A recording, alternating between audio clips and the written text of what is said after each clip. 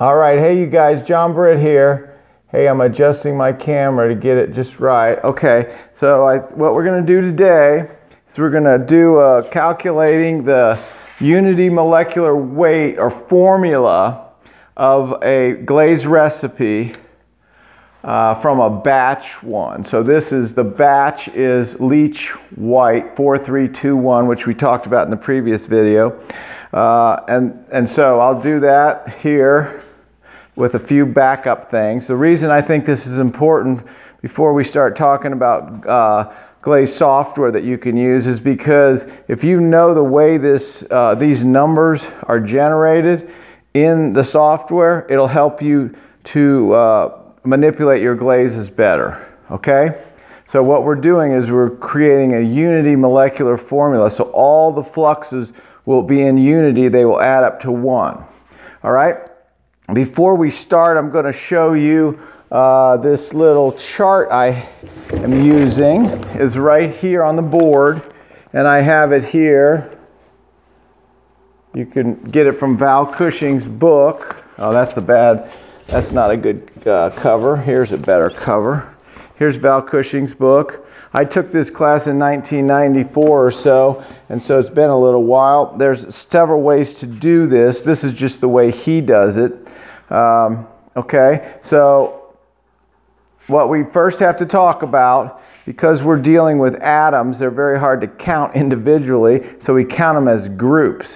It's called a mole. So we need to know how many moles of each of these things we have. And a mole is 6.02 times 10 to the 23 particles. So that is a billion trillion. Okay, so it seems like a difficult concept, but it's really just a word to mean a large group of atoms. So it would be similar to saying, go to the store and buy me 12 eggs. Well, the simple way to say it is get a dozen.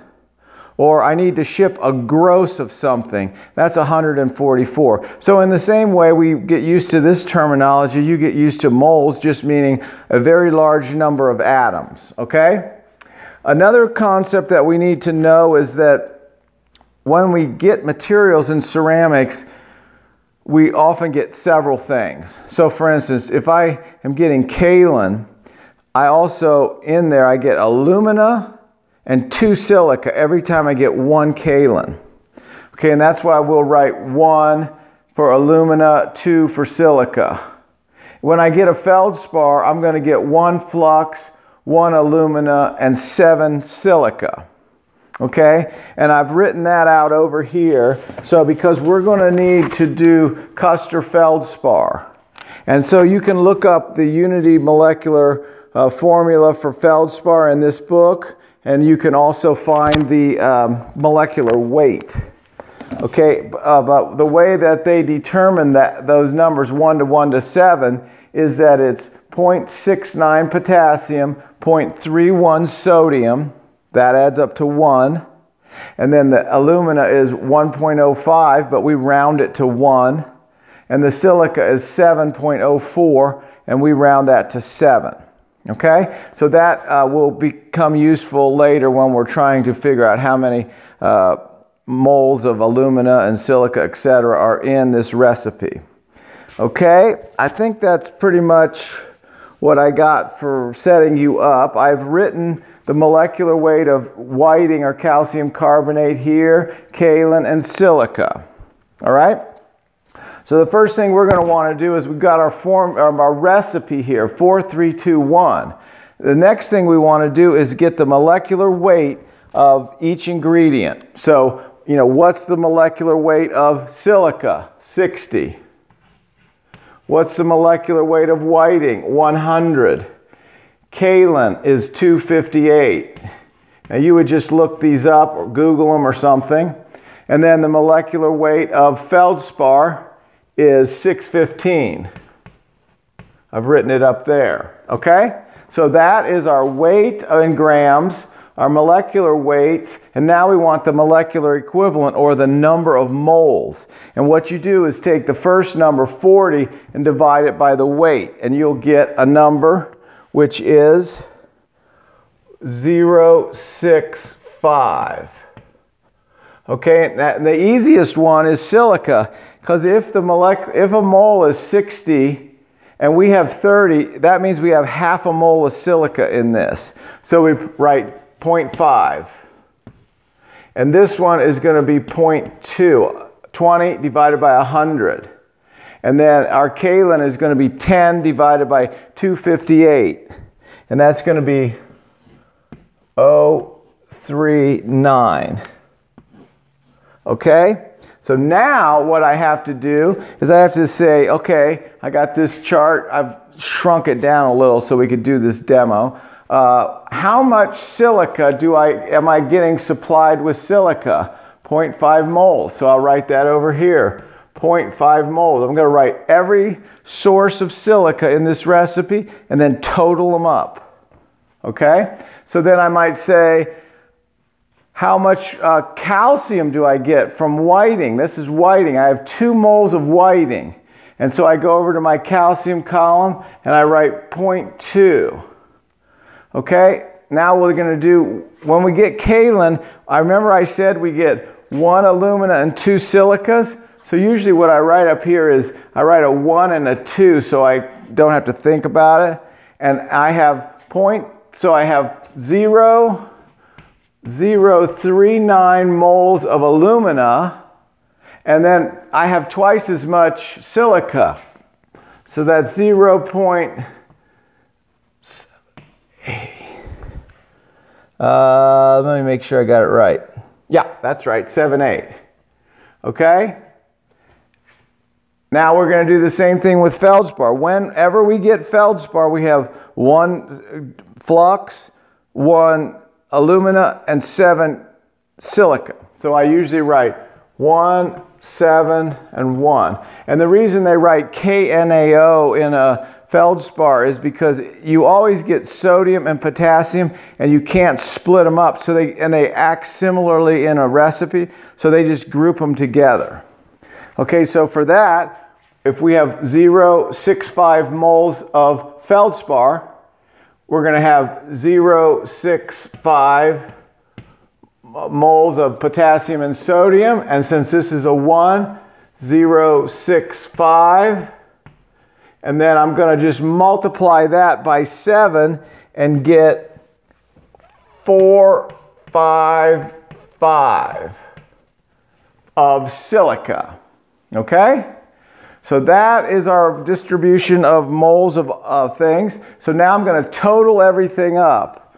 0.65 potassium and sodium, 0.2,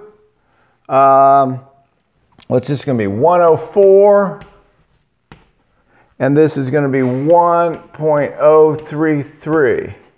Okay, so those are our totals. Now we're going to write those totals here. I know it's kind of redundant, but this is just showing you how he does it. And I'm going to do my whiting at 0.2 and my alumina at 0.104 and my silica 1.033. Now, in order to get this into unity, what we're essentially doing is retotaling the recipe with the fluxes.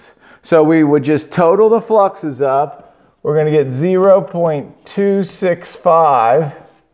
And then we're going to divide each thing by that. So I'll take 0.65 divided by 0.265. And then when I do that, I'm going to get a number 0.245. And then when I divide the 0.2 by 0.265, I'm going to get 0.755. Now, the thing here is then you're going to divide, you're going to divide everything by that total of fluxes. So everything is in proportion to the fluxes, in relation to the fluxes.